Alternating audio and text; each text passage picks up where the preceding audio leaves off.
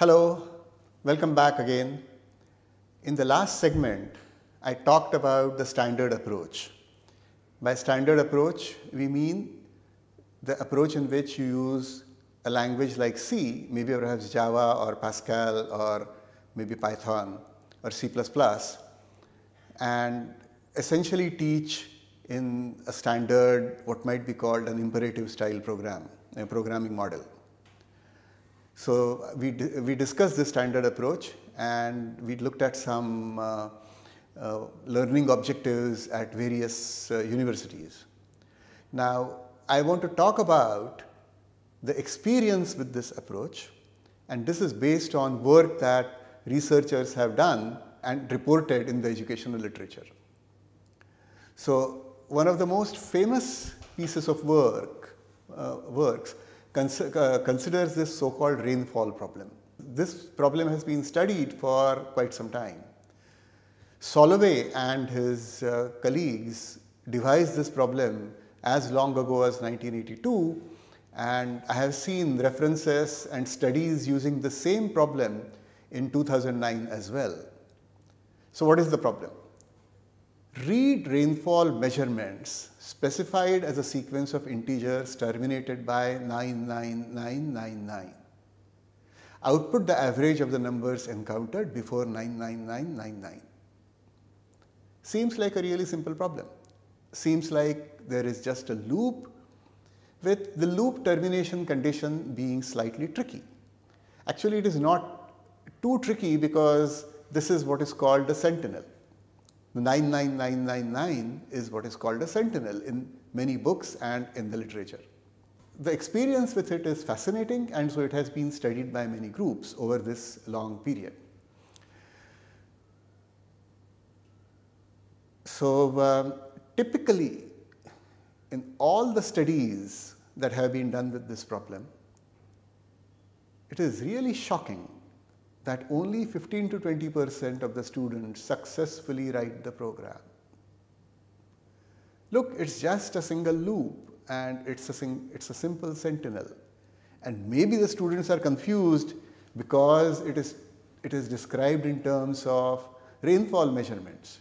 But whatever it is, it seems really strange and noteworthy that our students are not able to write this program. I will encourage you to give this program to your students and see how many of them complete. Actually, I want to make one more slight point. So I think the problem over here is related probably just to simple loops. How do loops work on a machine? When is that condition tested? How does the control flow through a loop? Those are the issues which it seems that students are not really getting and being able to use. Next, I want to come to a study done by a group of people led by McCracken, and this was done around the turn of the century. So there were many people, some 7-8 co-authors were there. Okay. So the basic problem they gave to students was to evaluate a multi-term arithmetic expression. So an expression was given to you, say 1 plus 2 plus 3 times 5 raised to 7 minus 8, whatever, and you were supposed to evaluate it. In the first version, the expression is given in a postfix notation. So this postfix notation is explained, or this problem is given to students who have done the first course, or maybe who have done one extra course. So they may have had some familiarity with postfix. The second version is that the expression is given in infix notation. Okay, so the way we normally write. However, there is no operator precedence. Operators are evaluated in left to right order. So this is a much simpler form of the problem. So you just read left to right and keep on doing the operation that is given to you by the last operator. The third version uses infix notation, but there is no operator precedence. So students don't have to worry about operator precedence, they have to use infix notation, but there are parentheses. So if there are parentheses, then they must be respected. So whatever is inside the parenthesis has to be evaluated first, and only then the result of the parenthesis can be used to be operated upon with the adjacent numbers and operators. So this was done after 1 year of college, or maybe, so could be 2 programming courses, but maybe a slightly more mature student than just the introductory programming course. It was a reasonably large study involving 216 students, 4 universities, and the average score was 23 out of 110. So this problem is harder than the rainfall problem, surely. But for somebody who has done 1 to 2 courses in programming, it would seem that this should not be that difficult. McCartney and co-authors studied something like this, and it was actually a simplification. So they only used infix evaluation without precedence and without parentheses. So this was the easiest problem from the 3 problems, from amongst the 3 problems that were used in the previous study. Furthermore, they supplied code for tokenization. So the code was given which would say, okay, now extract the next token and check whether the next token is an operator or a number. In addition, a skeleton main program was also given. This was, however, given during the second programming course. So this was given to students who had taken 1 programming course. So the students were slightly less mature than possibly the students that were involved in the previous study. This was a smaller study, but they found that on the average, the marks were better. So 68 out of 110, and instead of 23 out of 110.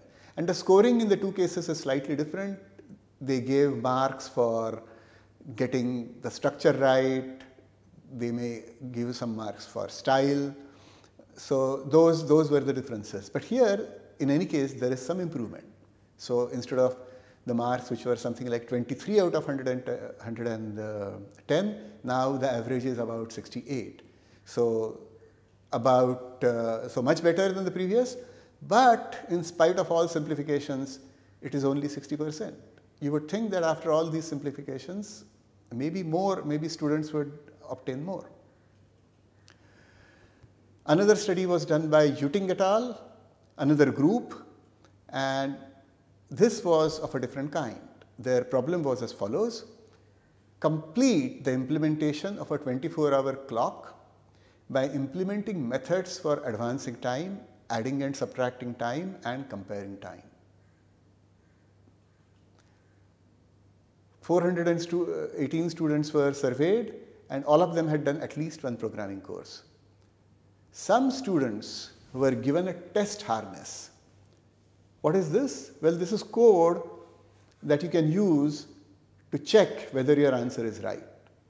So you came up with a program, and then the code would give it some input and check whether that input is, whether your program works correctly on the input. So in other words, you get the benefit of somebody telling you that, okay, on this input, your output is right. On this input, your output is wrong. And now you can go back and change your program. So students with test harness completed, on the average, more than 3 out of the 4 methods that were to be done. So that is good news. Okay. Students without test harness, however, completed less than 1. So this is not really very encouraging. So it presumably means that the students have difficulty in understanding the statement of the problem. Once they are given a few examples, and when somebody looks over their back and looks at their work and say this is right, this is wrong, then they can go ahead and finish whatever is given to them. Note that this problem is much easier than the previous studies. It is much easier in the sense that you are asked to write 4 small pieces of code, and the code is doing something very, very specific. There is hardly any possibility of looping even. So it's testing. I mean, it's doing minimal testing. It's actually the test is more about whether you see that these methods that you are asked are part of a bigger picture. You are not supposed to be able to solve a complete problem, but you are supposed to sort of see what fits in a large problem. And I'm inclined to think that even though this is much easier than the previous studies, somehow the performance is not that great.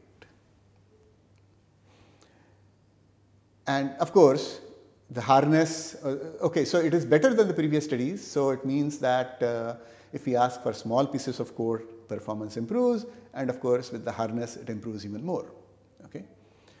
So that indicates perhaps some lack of comprehension, which the harness is correcting.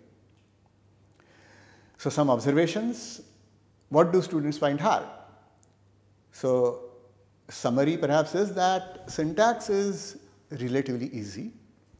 Semantics, that is how a loop will execute, is harder. And designing a complete program or an algorithm is hardest. Many students are not really getting this or having great difficulty with this. This sentiment is echoed by Winslow in a somewhat old paper, and Winslow says, almost any undergraduate can add a set of numbers or compute an average of a set of numbers. Why can't over half of them write a loop to do the same operation? Okay, so with that, we will conclude this part. And again, here are the references. I will encourage you to look at the references. And again, as I said, if you cannot get to the references, let me know and I will try to put them up. We will stop here.